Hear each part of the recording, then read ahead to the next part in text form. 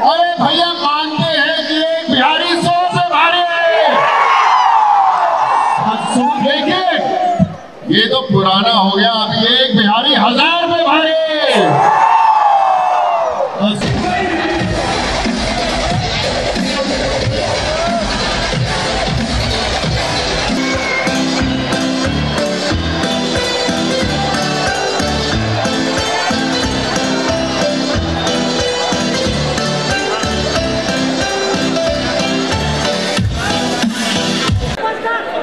भोज में पूरी खिला रही है यार तुम तो। ओके यार मुझे आप लोगों से आवाज नहीं आ रही है, शोर मचाओ ना यार। जस्ट मैं पाटलिपुत्र की धरती पर आज हम देख रहे हैं a real hero. Okay ladies and gentleman, अब वो शब्द निकलने वाले हैं।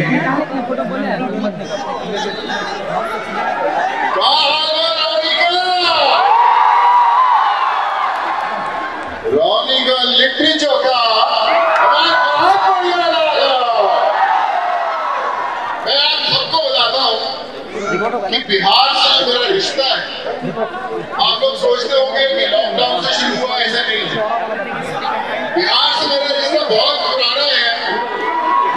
वो कैसे मैं आपको बताता हूँ। चलो पढ़ाई करने लगा कॉलेज के अंदर इलेक्ट्रॉनिक्स, तो मेरे बैटरी लेके आ रहे हैं। जो रूम पार्टनर से पहले पंजाब के जो दूर रहते और मेरी दोस्ती हुई सब बिहार वालों के साथ। और बिहार वालों ने वो मेरे पंजाब वाले रूम पार्टनर पीट के निकाल दिया और खुद रूम पार्टनर कर दिया।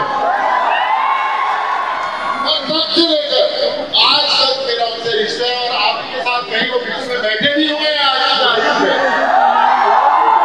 और उसके बाद जब हम दबंग फिल्म कर रहे थे तो दबंग फिल्म का जो किरदार था चीनी से, वो बिहार का जो समय बिताया है बिहार वालों के साथ, उन्हीं के साथ ही इंस्पायर था। कैसे वो बैठते हैं, कैसे बात करते हैं, इसीलिए श्वेदी सिंह बुलबुल पांडे पर भारी थे भैया।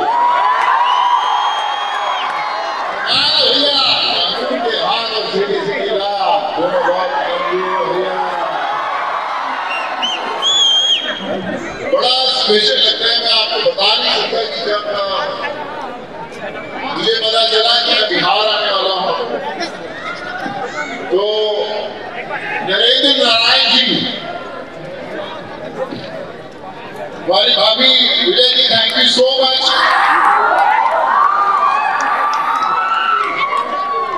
बहन है, भाभी है, सब कुछ है हमारी। तो आज आपने मुझे इतने भाई बहनों दोस्तों के साथ मिलाया मुझे, thank you so much for this. और मैं आपसे ये कहना चाहता हूँ कि जो हमारे नागपुर के अंदर बिहारियों का, पंजाबियों का अक्सर कॉलेज में झगड़ा हुआ करता था, तो मैं सब बिहारियों के साथ खड़ा होता था और सामने पंजाब वाले खड़े होते थे।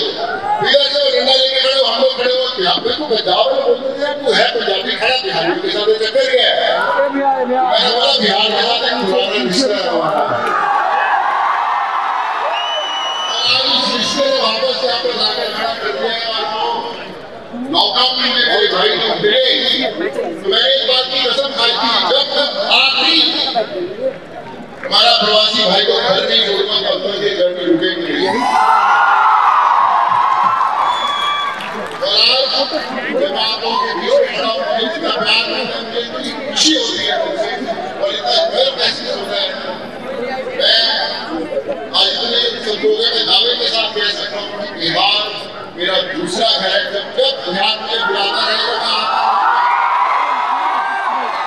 और अक्सर जब एक्टर्स आते हैं, सेलिब्रिटीज आते हैं तो वो अपने फिल्मों के प्रचार के लिए आते हैं, शायद मैं भी आऊंगा। लेकिन आज मैं इतने हजारों लोग यहाँ पे खड़े हैं, मैं सबसे वादा करता हूँ जो भी मुझे सुना देख रहा है कि बिहार को जब भी मेरी जरूरत पड़ेगी, आधी रात को 24 घंटे सोनू सूद खड़ा हुआ है। और मैंने बोला भी है मेरे भाइयों को कि मुझे हम लोग स्कूल खोल रहे हैं जरूरतमंद लोगों के लिए, अस्पताल की फैसिलिटी खोल रहे हैं, तो मैंने बोला कि जो सबसे पहला स्कूल खोलेगा वो बिहार में ही।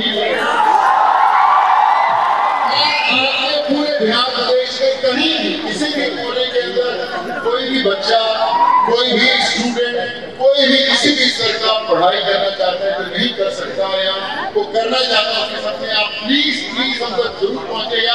मैं पूरी कोशिश करूंगा कि आपकी पढ़ाई और आपका ओके सोनू साहब, अभी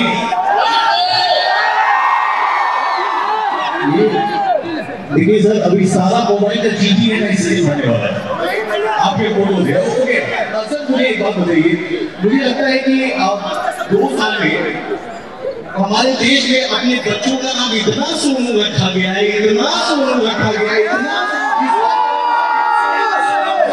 मुझे लगता है कि स्कूल में हर बच्चे का नाम क्या नाम है? तो सोनू।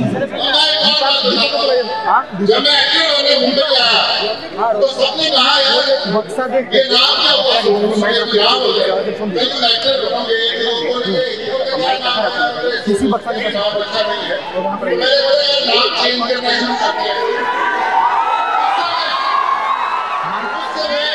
ये आर्यमान ऐसे बड़े नाम कैसे थे, पहले मुझे ऐसे नाम रखते हैं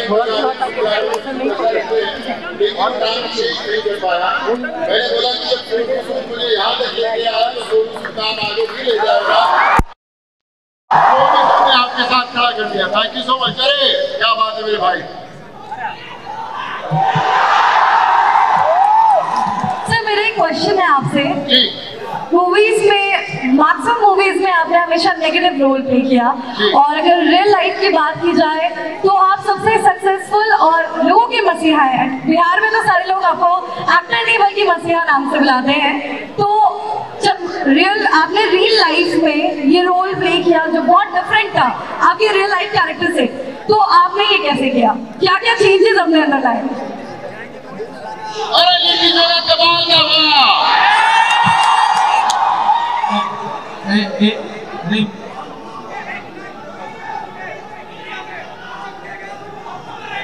अरे लव यू मेरे भाई। एक और चीज है, अगर आपने लिट्टी चोखा खाते हुए फोटो खिंचवाया हो तो कल से सारे लिट्टी चोखा पर पैनल पर आपका फोटो होगा। मैं लिट्टी चोखा की बड़ी फोटो खिंचाई और लिट्टी चोखा पैक करके मैं बॉम्बे भी लेकर जा रहा हूँ। सर वो पिट्ठा भी है सर हमारे पास, तो दे दो यार, पैक करके, क्या टेंशन है। किसी के पास पिट्ठा बना हुआ है घर में, प्लीज मंगवा लो।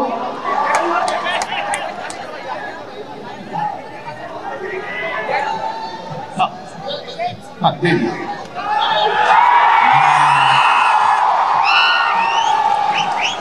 बड़ा गर्दा रिपोर्टर है सर, देख रहे हैं, आपको गमछा दे दिया।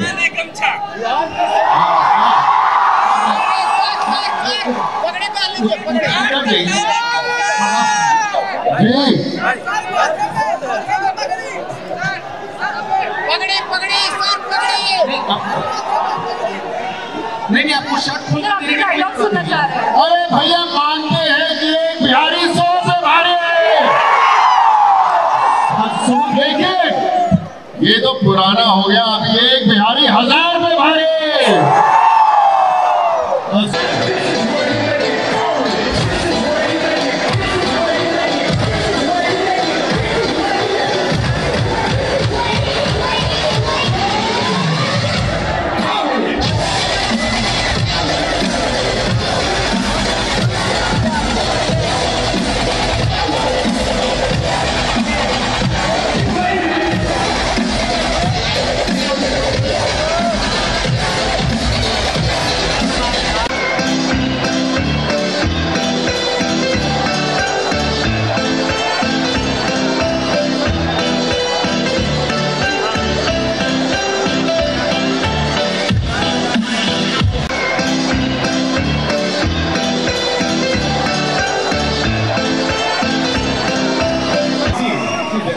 ब्यूटीफुल पेंटिंग आपने बनाई है, क्या बात है यार।